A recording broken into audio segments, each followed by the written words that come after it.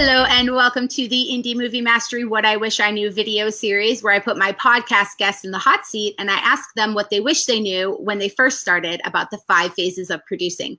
My guest today is the incredibly talented Katherine Norland. Hi, Katherine. Hey, Jenna.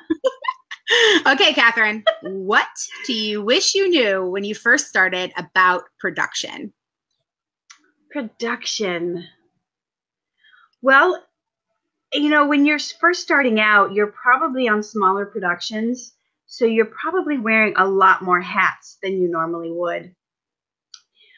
You know, when you get into the bigger productions and it's unionized, you have a very specific area you work and you're not doing everything else. But as a small producer, you're pretty much sometimes doing all the jobs. You're the grip, you're the craft service person, you're the prop getter, you're kind of doing it all.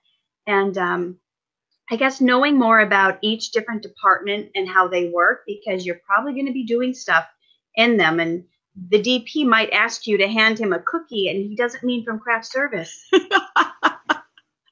That's great. So learn as much as you can about what other people do within the departments. Mm-hmm. I always say that anyway, in general, even if you're not working in those departments, because you have to know enough about the jobs of the people that you're hiring to do them to know whether or not they're doing them.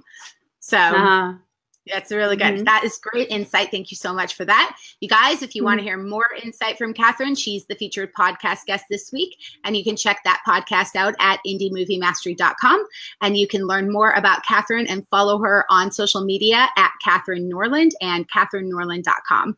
Thanks so much. We'll see you next time. Bye.